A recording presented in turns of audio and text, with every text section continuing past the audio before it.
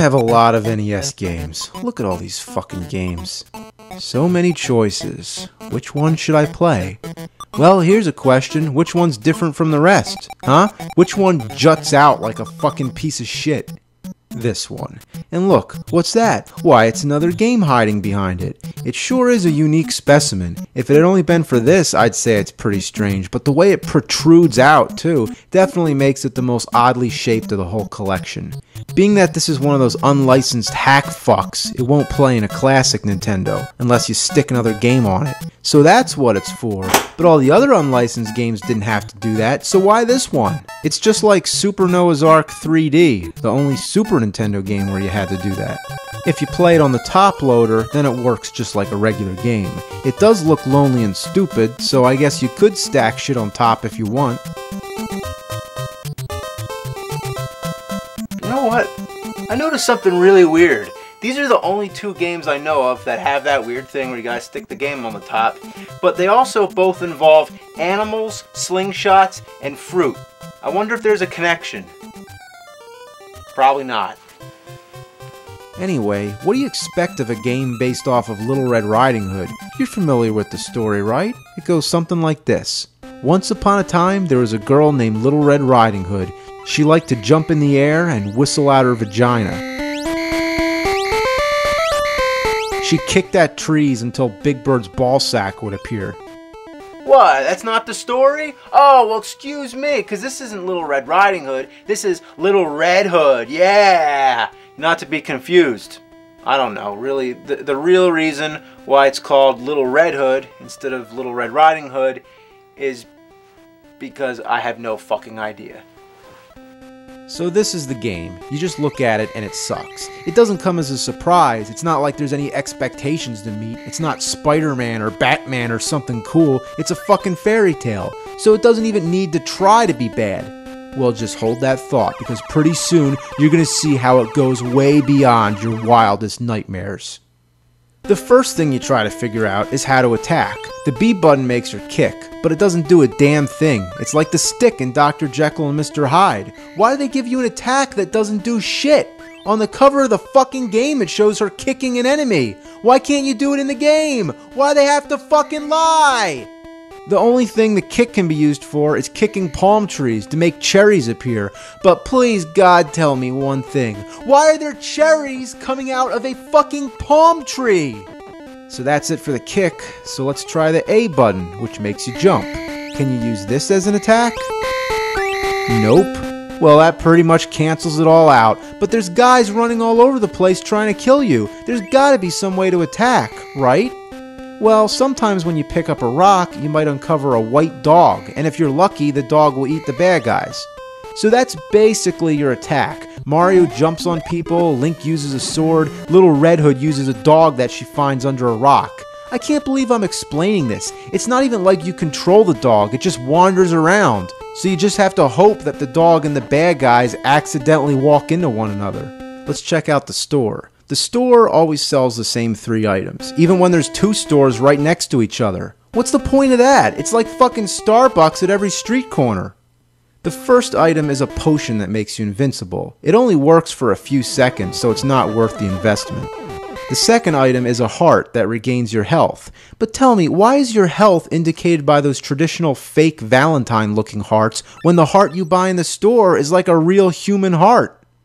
Not to mention, you can find candy, which gives you some health back too. Not as much as the heart you buy in the store, but why would you pay for it when you can basically find the same thing for free? The third item is a slingshot. Now that's more what we're talking about. Now you'd expect her to use the slingshot to shoot rocks or something, right? But no, she throws the fucking thing. Yeah, check this out. Look, I'm gonna hit you with this slingshot. I suppose if the game programmers put a gun in the game, you'd be throwing that as well. Does that make any sense? No. It doesn't matter anyway, because after you've thrown only a few slingshots, it's gone. 1,000 gold pieces down the shitter.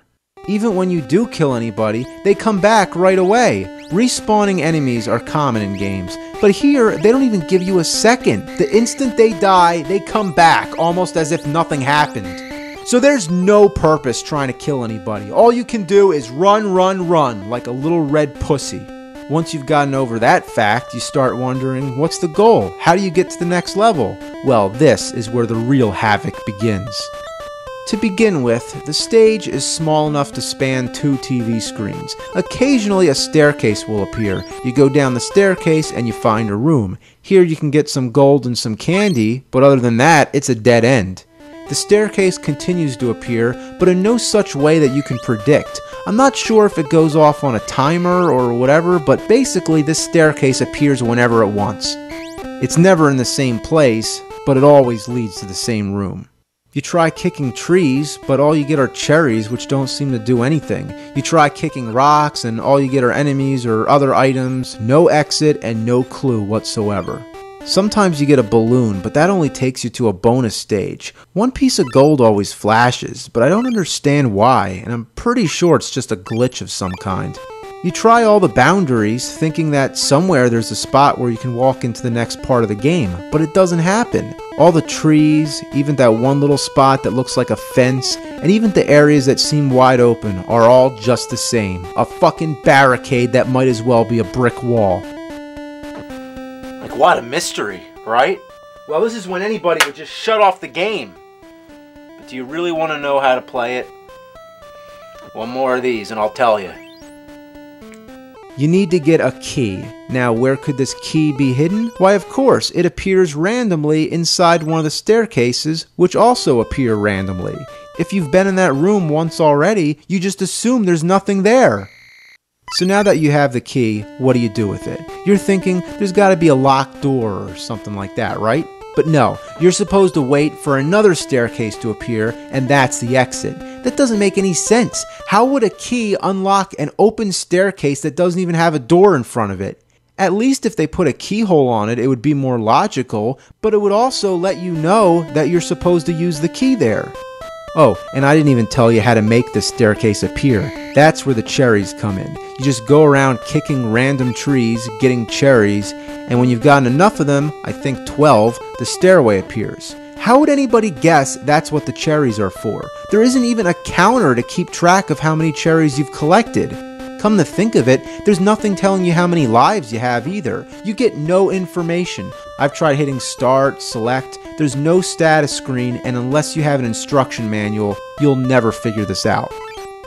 But now we know, so let's continue with the game. But first, let's recap and make sure we got this straight, okay? Alright. You wait for randomly flashing staircases to appear, in which you try to find a randomly appearing key, which randomly appears within the randomly appearing staircases, and then try to collect a random number of cherries that randomly appear as you kick palm trees to reveal another staircase that doesn't flash, or more or less appears to be flashing, but in a frozen state. You go in there, and then you're off to the next level. You got that? Well, good, because now all you got to do is do that 9 more times, and congratulations, you've learned the secret of playing Little Red Hood. The only thing you might be wondering now is what on earth does this have to do with the story of Little Red Riding Hood? Well, I'll tell you. Absolutely fucking nothing. So now that you know how to play, you just gotta go through the same routine over and over. Because of the random nature of this game, each stage could take anywhere from 5 minutes to a half hour. It all depends when the stairways appear, when the key appears, and so on. It starts to wear on your mind very quickly. Every level looks alike. The colors are changed, the trees and the fruit are different, but overall the design is basically the same thing. But it goes beyond just being bland. They somehow managed to choose the most repulsive color schemes and patterns. Don't you wish there could have been a more appealing texture and hue rather than this diarrhea-ish brown? Look at the bear. Did they purposely try to make it match the background? They really couldn't help but use the same putrid color twice? The music never changes. Every level is the same frothy sound of crackling ass. Even something as simple as walking can't go without glitchy side effects. Like Metal Gear, you can't pass through narrow spots. I mean, if you can't walk through, why make it look like you can? Oh, never mind. I guess if you fidget around enough, it works. You can't jump when you're below a tree, as if your head is somehow hitting the trunk. Technically, this would mean the character is not jumping straight up into the air, but rather sideways, as if Little Red Hood exists in a two-dimensional space while jumping sideways into a three-dimensional tree. If you're walking above the trees, you can't walk behind the leaves. It's as if this vague space the tree occupies is a blockade. The items always appear at random, even in areas where you can't get to them, like inside a tree. Sometimes two items can appear in the same place, and sometimes an item can just randomly disappear. Everything about this game is a broken down mess. It's just so random. You know, how many times have I used the word random and appear? But that's exactly what's happening. Stuff appears or doesn't appear or randomly does something else. I feel like a guinea pig in an experiment where they're testing the effects of negative reinforcement. Let's see what happens if we take the key away. It's 20 years late, but whoever you are, and if you want to know what the effect is, I'll tell you the effect. It's fucking pissing me off! Nothing is consistent about this twisted piece of shit covered anal fuck. In this stage, the key is out in the open, guarded by a panda, I guess. Are any of the animals in this game supposed to be the big bad wolf? Anyway, the panda is the only enemy that kills you with one hit. Doesn't matter if you have full health, you touch the panda and you're dead. The only way you can get past it is if you get hit by something else and then pass through. Thank God for that after hit invincibility. Then there's this spot where you have to jump on turtles to get across a waterfall. And this is not the kind of game that has good jumping control. Fuck. Oh, fuck! Fuck! Level 5 is a C level. All you have to do is get 2 pearls. I guess they decide to change it up a bit. It's the easiest level in existence and has no purpose. Too bad there weren't any other levels like this so we can breeze through this fuckwad. But the most fucked up level of all is level 8. Here, the key never appears. Just never. It never appears. I played this stage for about an hour before I eventually looked up an online walkthrough from someone who probably had more time to spare than me. And guess what? In this stage, the key doesn't appear until you buy an invincibility potion and 3 slingshots.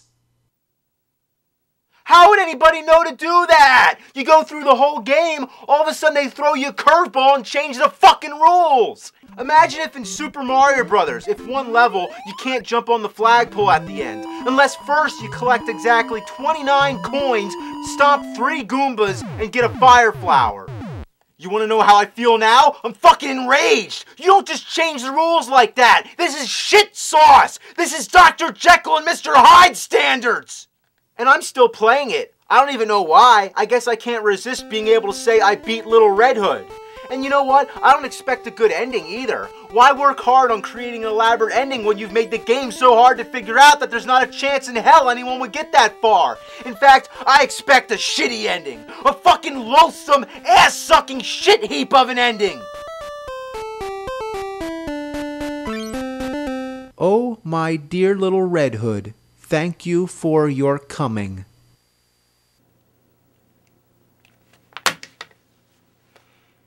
You did not disappoint.